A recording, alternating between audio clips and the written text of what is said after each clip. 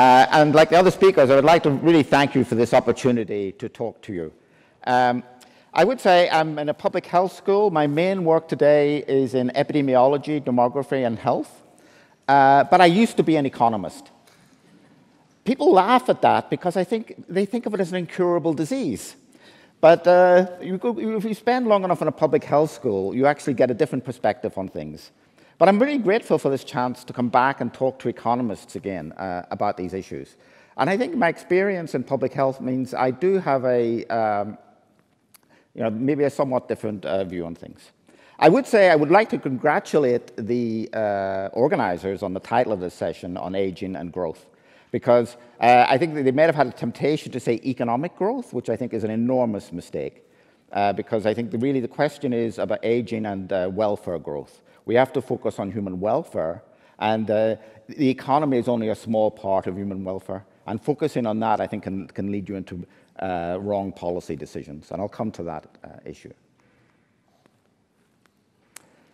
So an overview, I've got to reiterate what several people have already said, I think, is that longer healthy lifespans are an enormous gain to human welfare. When I learned economics, I was taught about the budget constraint. But actually, that's not the real constraint. The real constraint is a life constraint. What is your lifespan, and how are you going to spend that time? That's a fundamental constraint, an optimization problem that people face. I would say that it's not all positive. I think the inequality in lifespan is a big issue. And the inequality in lifespan means that the inequality in welfare is much larger than inequality in income, because health is highly correlated with income. And so the rich have longer lifespans, and so welfare is much more unequally distributed. But overall, longer lifespans, longer healthy lifespans, it's a positive story. We should be really happy. And then we raise the question, why is it a problem, which Andrew talked about. And I think the problem is, this should be good news. Relax the fundamental constraint on humans. But modern populations and historical institutions are incompatible. The institutions we live with are not compatible with an aging longevity society. And I'm going to propose a radical point, I think, which is that the institutions should change to serve the population. That's the fundamental point I'm making. I think when I look at the economics literature, I see all these papers about how can we change what people do to sustain the social security system. That is a crazy position to take. Is the goal of humanity to preserve social security systems? I don't think it is. And so this argument that we have to work longer, perhaps women have to have more children, all to keep social security systems sustainable, is actually a very strange way of looking at society. And I think one of the reasons why people are rejecting these policies, the public is rejecting them, even though economists are advocating them. It's not actually a sensible goal for society. A third point I'd like to make is a really important point which came up in the last talk and has come up again and again, is old age dependency is seen as a problem.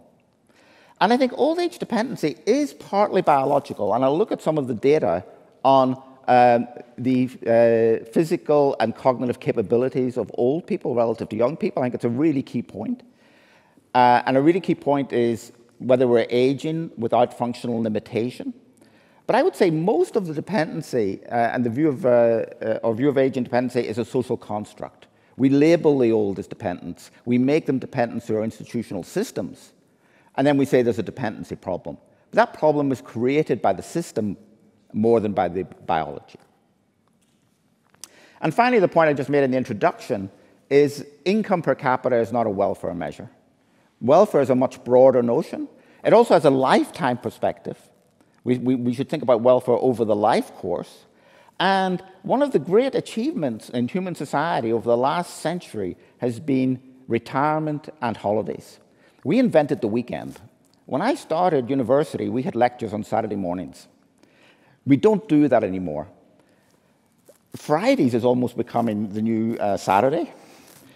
I think it's one of the great achievements is the working week has declined from about 80 hours down to around 40. We have a lot more leisure time. That gain in leisure time is a huge welfare gain. A focus on economic growth leads you to say people have to work more because we need economic growth. A focus on welfare said that might not be necessary. And actually, in a rich society, people will want more leisure time. So I think a focus on welfare is really critical. This graph just shows the points already been made. It graphs the old age dependency rate using the standard definition. It's the working age share of the population using standard definitions as a function of life expectancy and fertility. And what you can see when you move down to the yellow line, which is longer life expectancy, 80 years, you have lower working age share. But actually, the big changes in working age share come from low fertility. And once you get down to about 1, the long-run working age share is quite low. And a lot of countries now are down at 1. South Korea is just below 1. So there's an issue about longevity, but it's also an issue about low fertility in societies. And that's changing the age structure in society. And I think we need to have a policy response, which I would say is changing the institutions.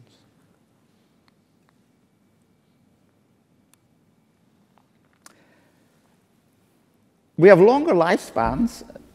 There are calculations of a dependency rate which are published by the United Nations, and they use this definition: working age is 15 to 64.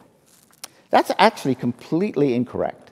The age at which a person earns more than they consume is now 27 in most countries. Actually, surprisingly uniform.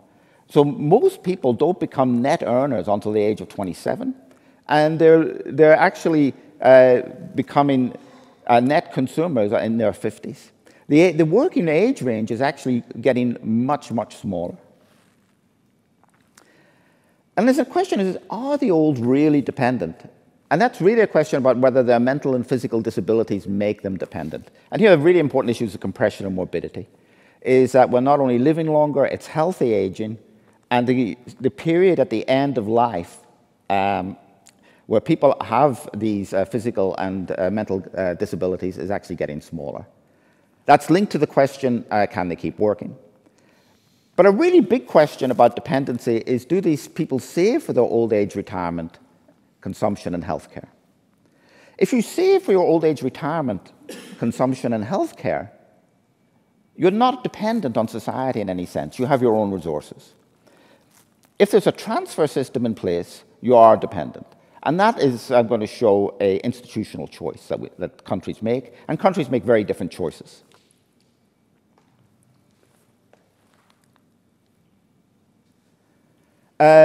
In economics, there's a view on age and productivity, which is this view on the Mincer equation that it's really about optimal learning. And because you see retirement coming, you stop investing in learning and experience. And the economics doesn't really take account of the biology of aging. And I think this is a sort of missing link in economics. We know quite a lot in epidemiology about the biology of aging and how productivity and physical and mental functioning varies. And that should be incorporated into the economics literature, which I don't think it is in a meaningful way at present. This shows the prevalence of disability in the US, either mobility, self-care, or limitations on household activities. And it is the case that older people do have difficulties with these activities. And when you have difficulties with these activities, you tend to become dependent on others. So there is a biological force here at work.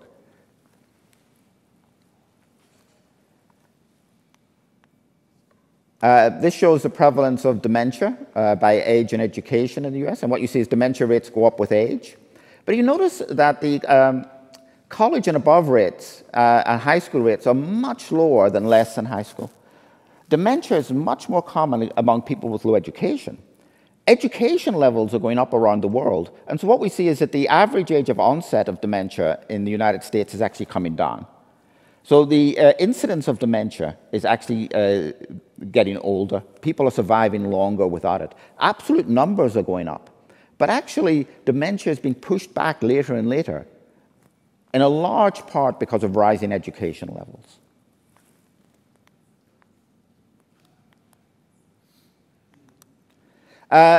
This is some work that I've done on this issue.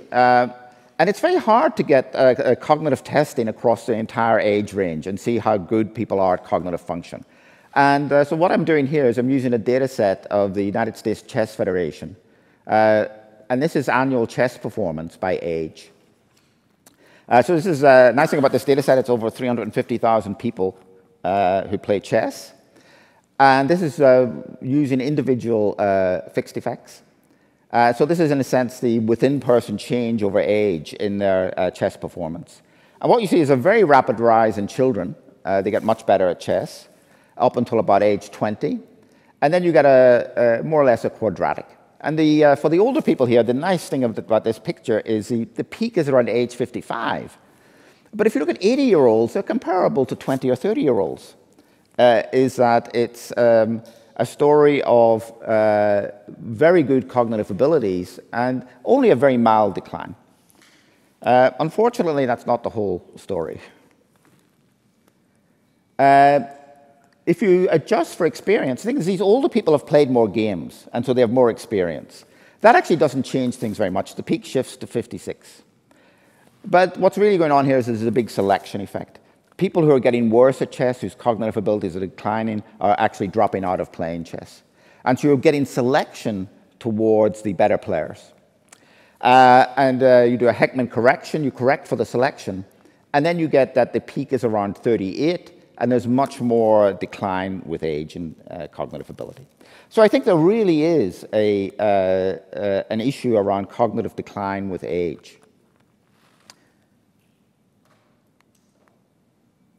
The other thing about this is there is learning from experience. The more games you play, the better you get. But the young, the yellow line, people less than 20, gain a lot from experience. The older age groups gain from experience, but at a much lower rate. And as you move down to the gray, the orange, and the blue, so the over 60-year-olds gain. And they all seem to plateau at some point in terms of learning from experience. Whereas we don't see that plateau for the very young age group. But I think this understanding the biology of aging and the biological effects are incredibly important.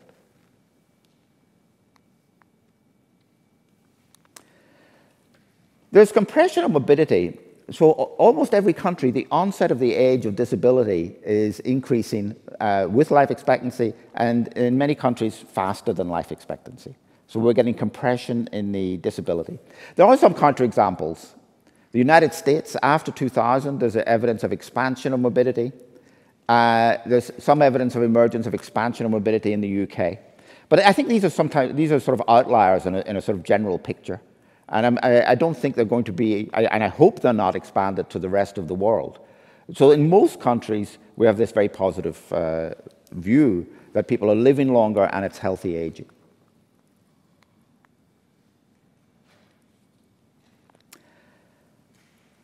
So we have a positive story in healthy aging, and then we come to the issue of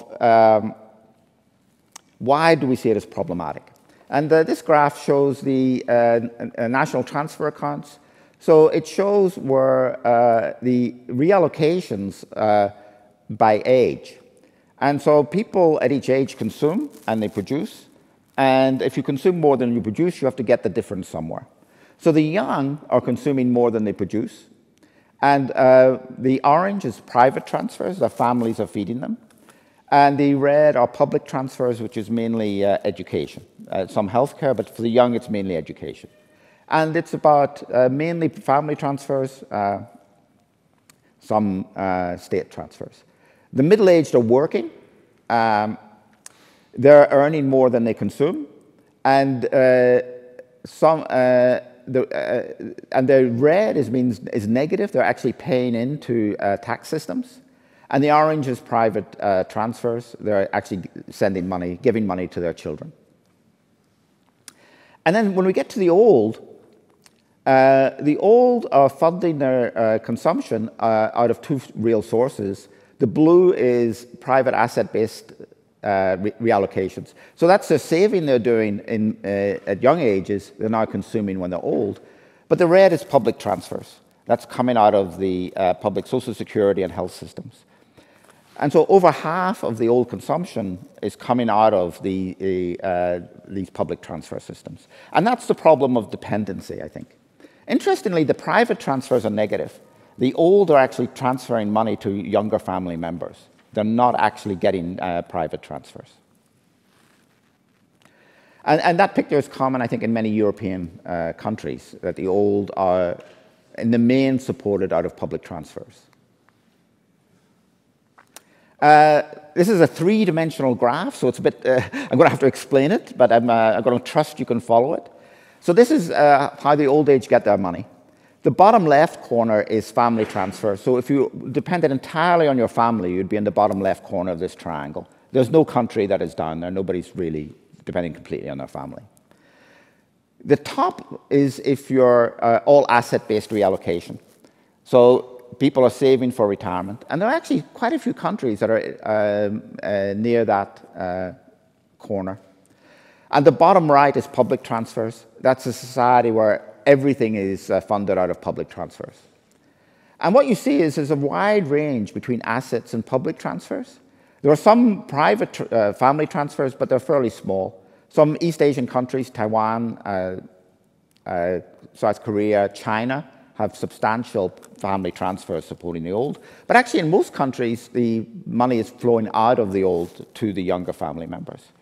But the point I want to make is that where you are along this assets versus public transfers line is actually a policy choice. In some countries, it's all asset allocation, reallocation. In other countries, it's all public transfers. Most countries like Spain, ES here, is a mix. But you have a policy choice of where you want to be. And this isn't the biology, this is basically the system that you have. And the problem of aging and dependency is essentially in countries that have chosen to have public transfer systems.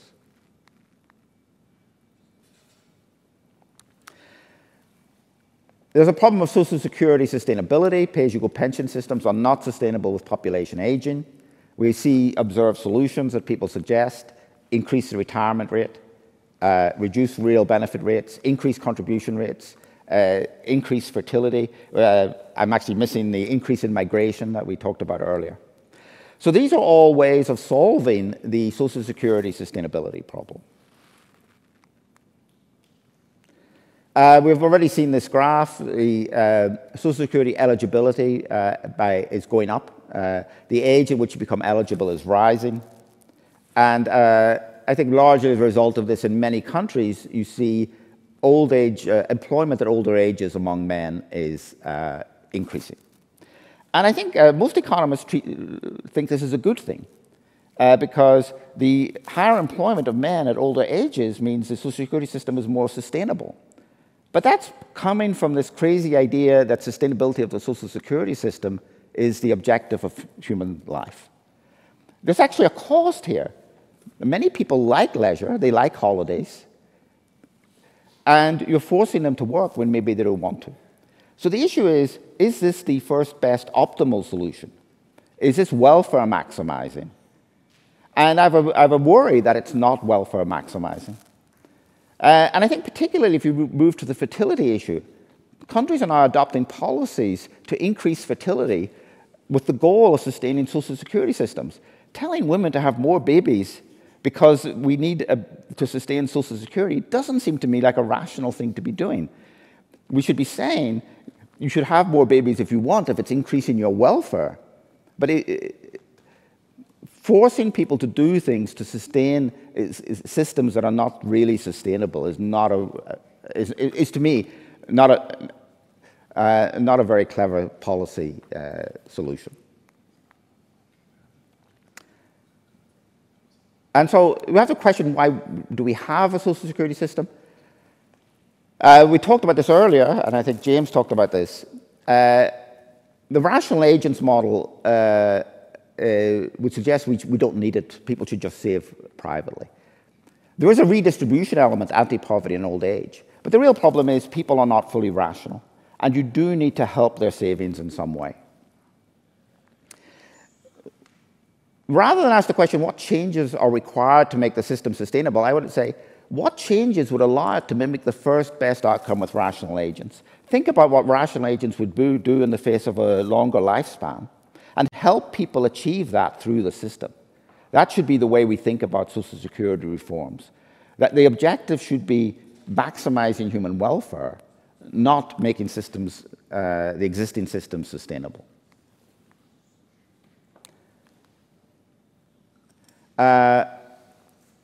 This is just showing that if you calculate optimum retirement, there is this point that if we look at life expectancy at age 20, it's gone up.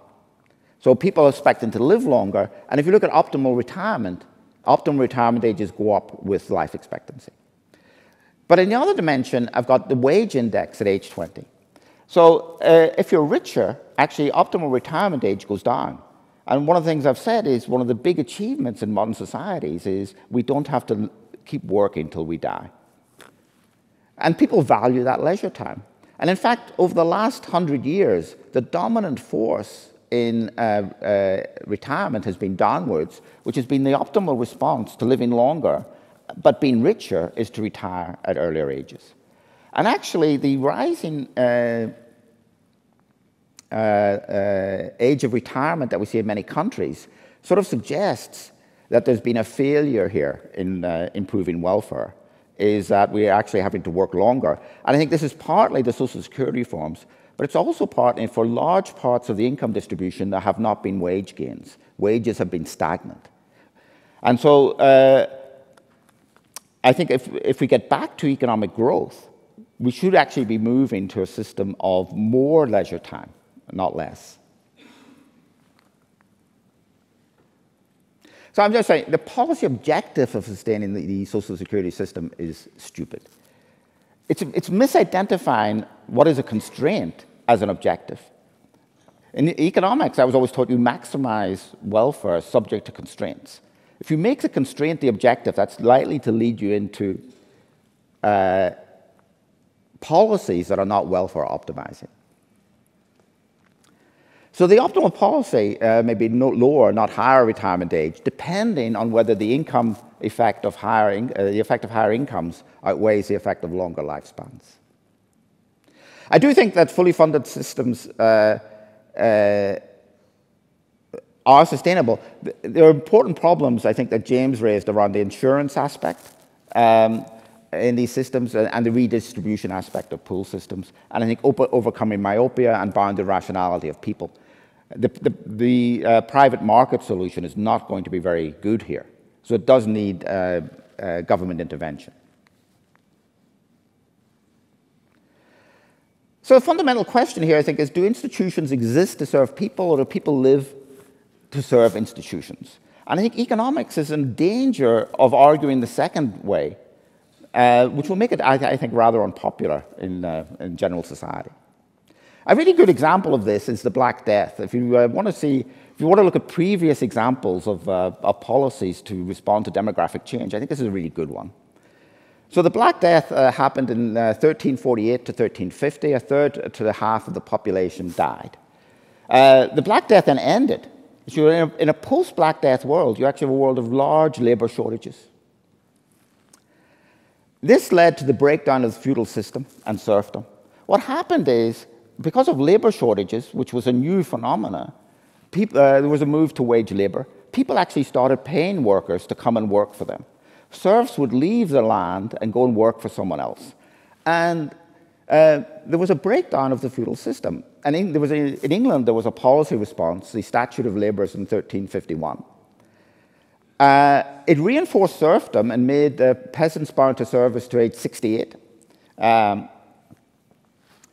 And failure punishment by imprisonment. So serfs who ran away would get arrested and imprisoned. It also fixed wages to the 1347 levels. And so it has a list of wages, a penny a day for haymaking, 5 pence per acre for moors. And so this is a policy response which says, rather than think about what the optimum response to labor shortage is, how do we sustain the existing institutional arrangements? I think it was probably it probably had a very high welfare cost. And I think we're in danger of a similar sort of reaction to demographic change, is to think about how we save institutions rather than people.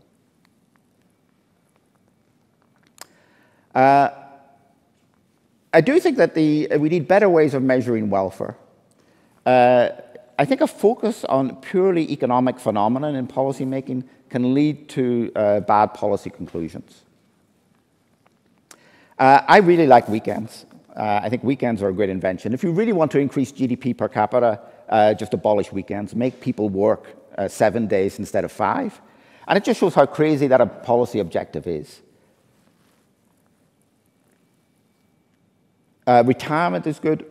I think one of the big things is valuing risk. Moving from giving people insurance and protection against risk, particularly health insurance, but also unemployment insurance, is very welfare improving. That doesn't show up in average income per capita measures. So we have to adjust welfare measures of value of risk. I think we have to include lifespan as well as leisure. And I think we should take a life course perspective to welfare. It's your welfare over the life course, not at a point in time. And that emphasizes longevity as part of your welfare.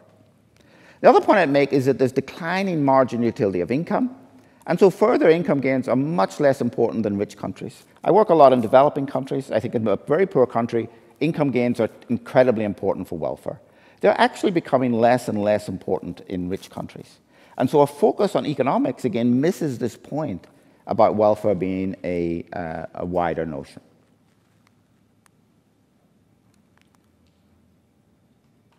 Sorry. This is some work we did for China on a computable general equilibrium model. And I think this is the point Andrew is making, is you have to include the responses to longevity as part of the model. And I think computable general equilibrium models are complex, but they're a way of doing that. And that not only includes the individual responses, but also these general equilibrium effects from aging. What we showed is the introduction of rural health insurance in China had an enormous gain in welfare. The equivalent valuation, the consumption equivalent was 13 percentage points. So people were going, it was a huge increase in welfare, but we estimated a decreased output, a decreased consumption, a decreased capital accumulation, and a decreased hours worked. So in all the economic measures, this is a really bad policy, but it's increasing welfare. The reason it looks so bad is one of the reasons Chinese people work so hard, work so long, and save so much is that they fear their healthcare costs when old.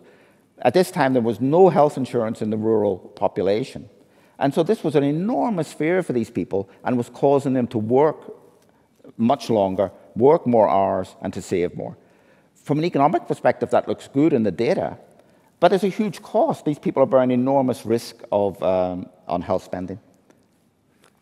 So a focus on welfare, I think, gives you the response that this health insurance was really good for China.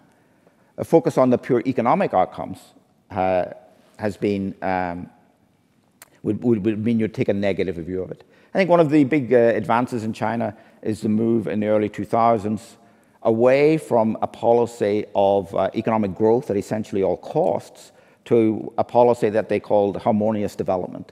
And that put much more emphasis on things like health insurance, on poverty, not just average income, and on things like air pollution. So I think we have to take a more holistic view of welfare and think about that when we think about policies.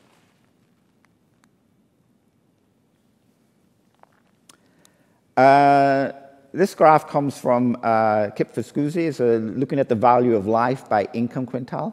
And I think several people have done this. One thing that economists do is we get these gains in lifespan and we want to turn them into money equivalents. How much is this gain in lifespan worth? And what you see is the rich are much more willing to pay for life. So this is basically willingness to pay to avoid a small risk of death. And the rich are much more willing to pay. So someone at 120,000 a year, which is the highest income quintile, will pay about $20 million for life.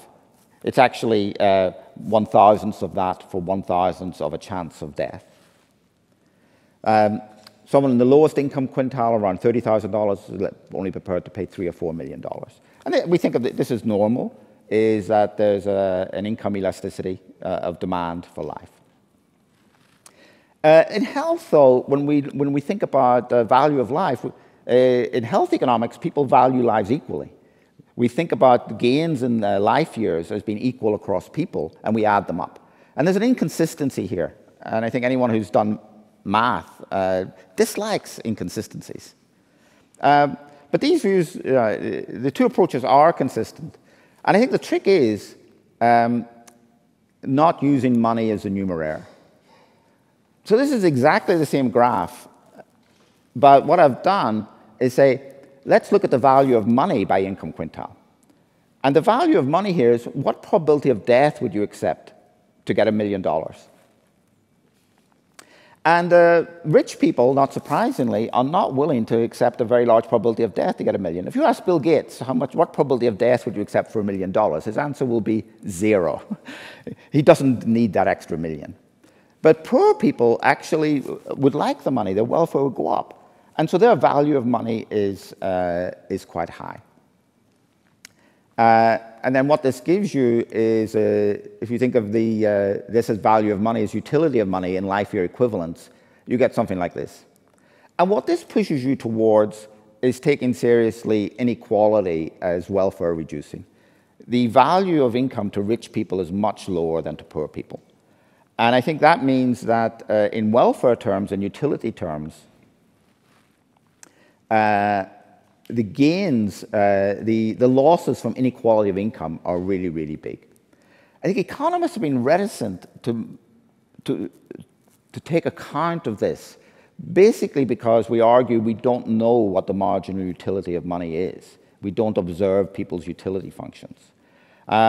What I'm arguing for here is essentially a change in the numeraire, is that instead of using money as a numeraire, which economists are very comfortable with, we should use life years as a numeraire. And your willingness to pay in life years for projects, I think, is much closer to the social value of those projects than your willingness to pay in money. So when you value things, how much someone values something, I think their willingness to pay life years is a much truer indication of the value they place on it than their money. And the willingness to pay money is essentially an indicator of your wealth rather than your preferences.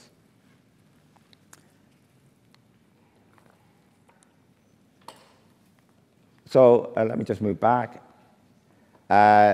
This is just making this point that there is I think that the story is basically good. We're living longer. It's healthy. This shows lifetime welfare at age 60 by decile in the United States. So we measured total welfare taking account of consumption and quality-adjusted life expectancy and leisure time. Leisure time doesn't actually vary that much by decile. The high welfare deciles, though, have both more consumption and longer quality-adjusted life years. And so the green line is the total of these. And because the consumption and quality-adjusted life years are so highly correlated, lifetime inequality is much bigger than point-in-time inequality, which is what we usually focus on.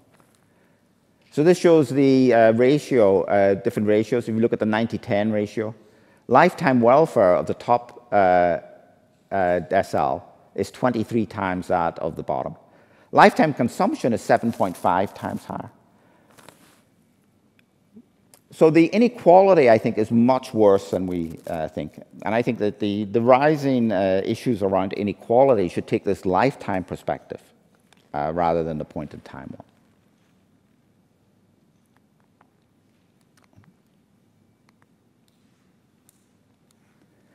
I do want to mention ageism. Is that we've been very sort of rational approaches to policy and the economics of aging. But there is widespread ageism. And I think there is a negative effect on health and well-being of the elderly. This is the governor of Texas. Old people should volunteer to die to save the economy, which is an extreme form of this people serve institutions rather than institutions serving people. Young people have views. They can have a negative view of the old because resources, promotion. They actually dislike age-inappropriate behavior such as dancing and sex. So there's this issue that we can understand the economic arguments, but actually there is pure ageism, I think, as well. There is a philosophical difference with racism and sexism. If you're a philosopher, actually ageism can be ethical. If you accept that you'll be an ageist, but then when you're old, you accept that people will be ageist against you, that could be an ethical position. And there is this fact that we talked about, the young people eventually become old. They're not actually different people. I have actually talked before at the Reserve Bank of Kansas in Jackson Hole on demography and macroeconomics. And it was interesting, my two discussants, that one was Larry Summers and the other is Alan Greenspan. And Larry said in his discussion, he agreed that we might want people to work longer, but no one over the age of 65 should hold a position of power responsibility. Greenspan at that time was 78 and chair of the Federal Reserve, and people interpreted it as an attack on Greenspan. But I think Larry hadn't thought it through entirely. The interesting thing is Larry turned 65 a couple of years ago. I'd like to talk to him again and ask him if he still holds this view, in which case his ageism is ethical. But if he doesn't anymore, then it's not ethically justified. So to give an overview, I think longer healthy lifespans are an enormous gain to human welfare. This is a positive development. I am concerned about welfare inequality, which is much higher than income inequality because of the correlations between health and income. Current institutional arrangements in many countries are unsustainable, given population aging. But I emphasize that aging is not the problem. And I think the common discourse is to see aging as the problem. What we should be talking about is the institutional problem. The title of the conference should be the institutional problem that we have. And how are we going to change those institutions to serve a population which is going to live a long time? And the institutions should be changed to improve welfare, not changing people to sustain the institutions. And in order to do that, we should change institutions' economic incentives and social norms. I think things around the retirement age are important, not just because of the incentive effects, but they send a message about what the social norm is. And we should be very careful about setting social norms that are ageist. And that our policy should reinforce social norms as well as set incentives. And I think I'll end there. Thank you very much.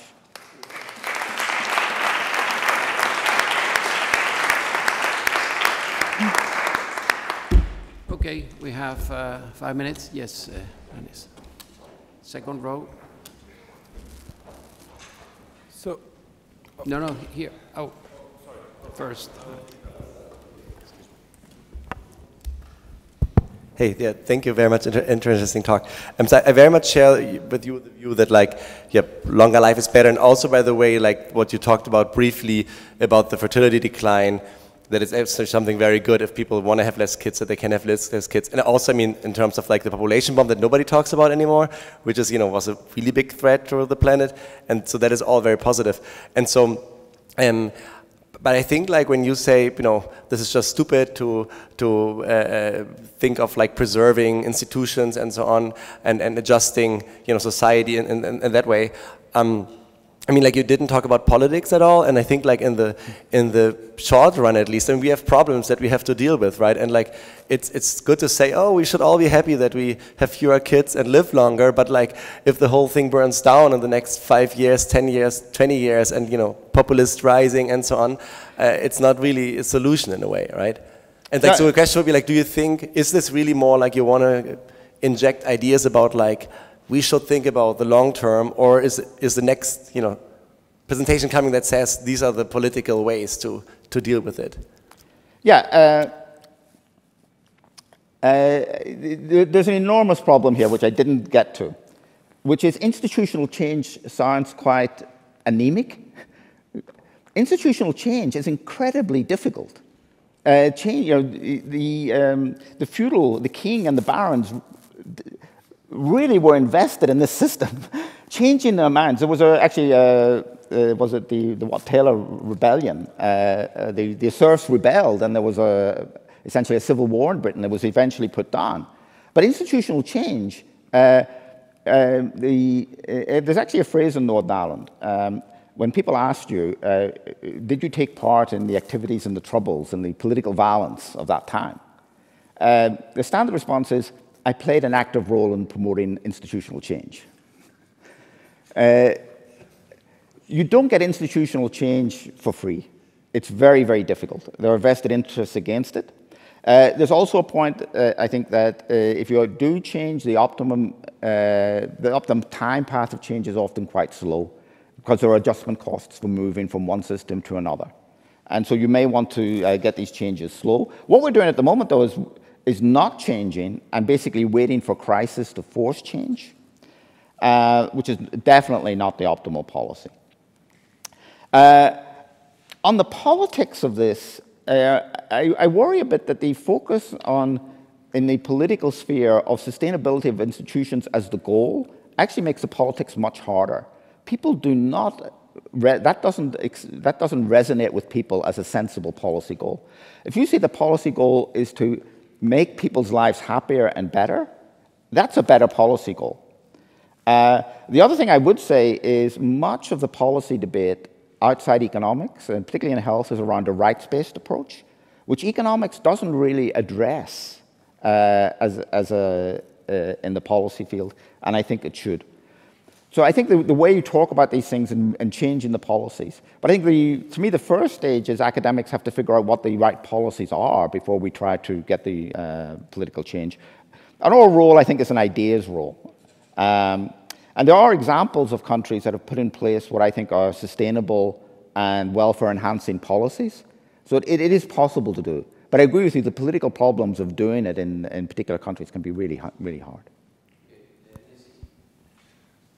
So I was going to ask the same question, because in this, you mentioned computable general equilibrium models. We know that transitions tend to take forever and they're very costly. But beyond this, I mean, when we talk about here, we are thinking about institutions at a single country, but there's also a global aspect of this. So in the sense that aging varies across places, and I mean, we still don't have a unified, let's say, social security system in Europe, although there are many things are moving forward. So how do you see the global perspective on this institutional problem? Yeah, no, I do think there's a very positive role for migration. I would phrase it not as a way of saving social security systems. I would say migration is good for people. It's good for the people who migrate, and it's actually good for the receiving country. And that is the argument that I think will win.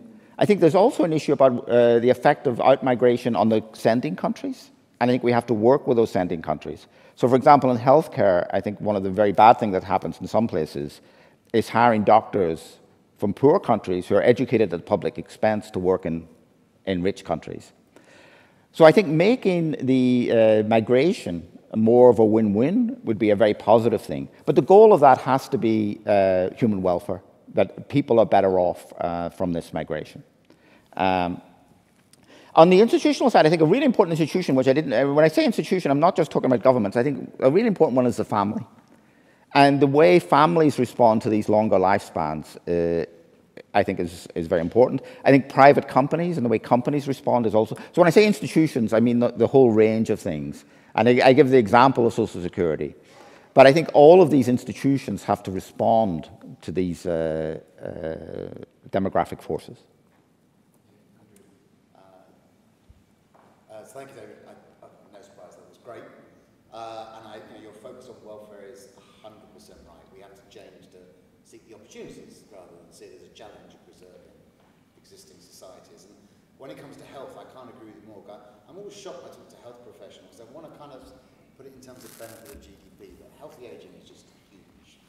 But the point I want to enlarge on is your comment around retirement. retirement. And David showed a chart from one of his papers on optimal retirement.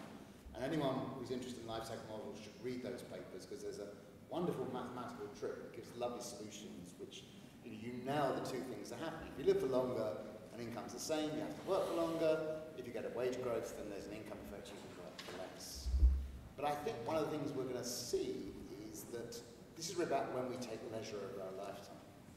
And as I think state pension age increases, which it is obviously doing, I think we'll see more people take leisure this side of retirement rather than just increasing. And I think we saw Catherine's work about flexible working, changing hours. I think that could be a huge boom because we're already seeing people take more time at the beginning of life, which I think is great, but also we may see it throughout life. And I think it's going to be a really interesting thing. Yeah, and I agree completely. And that's an institutional change that companies as well as governments have to make. And I agree with you completely. I think the demand for more leisure, it's very odd to want all your leisure at the end of life. I think having leisure as you go, so longer weekends would be a good thing. And I think the issue is that will lead to lower income per capita. But I think we should accept that. And it's only this issue that you confuse income per capita and welfare that leads to thinking of that as a real problem. But I think increasing the flexibility on age of retirement and work-leisure choices during life is going to be a good thing. James, short question because we are running out of time.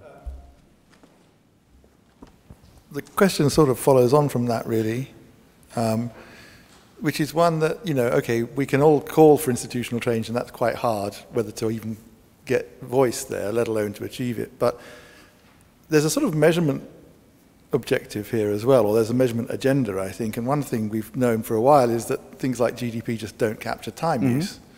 And that's just true generally, regardless of aging or anything else. And that was one of the reasons we had real difficulties kind of understanding when women start coming into the labour market, things that used to be outside of GDP suddenly are inside of GDP, like childcare.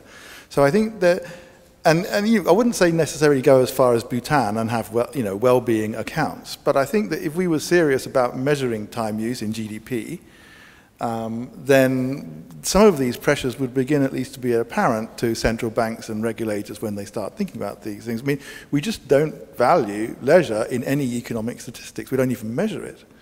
Yeah, and so in some sense, I guess what I'm saying, that's a different kind of agenda which says we want to motivate the measurement of the economy in a way that will reveal these pressures rather than just call. No, I agree. And I think, I'm very keen on welfare measure, but you have to measure it. I'm involved with a group of philosophers, and the problem is they want perfection in the welfare measure, and that's not achievable with real measures. And I think what we have to do is create a measure which we know is not quite perfect, but captures a broader notion. And I think it has to include leisure as part of your welfare notion. It has to include lifespan. I think it has to be a life course dimension to it. I think that is doable. It's not going to be a perfect welfare measure, but it's going to give a much more reasonable approximation to what we're trying to achieve. And I would add risk. I think valuing the risk that people face as part of the welfare measure is really important. Otherwise, a lot of policies they show up as negative rather than positive because you're not looking at the risk element. Well, so, another way to go about it, is that, and I spent quite a bit of time over the years with Michael Marmot, and his view is health is that summary statistic for everything. So his view is health is that sort of litmus test that just tells us about the quality of our life. I mean, and so almost like he puts it as an endpoint of the measurement rather than a function into there. So the thing I'm pushing at the moment is quality adjusted life years, but quality adjusted not just for health status, which the health people do, but quality adjusted for income. Sure. So you basically use that curve I showed to quality adjust your life year for the income level, which matters a lot for the poor, not so much for the rich. So you get a quality adjusted life years as a welfare measure, and I would include leisure in there. So there's I think a lot of things don't get operationalized until you measure them, and then once you measure them, they take over thinking because people now have numbers they can work with. So I think coming to an agreement on a better welfare measure for for measuring human progress would be an enormous achievement and would change the debate in many ways, because people fall back on income per capita because it's the only thing we measure, even though mentally we know it's not the right measure. We fall back on it and treat it intuitively as a welfare measure, even though it's not. Okay, well, let's finish here this session. Thank you, David.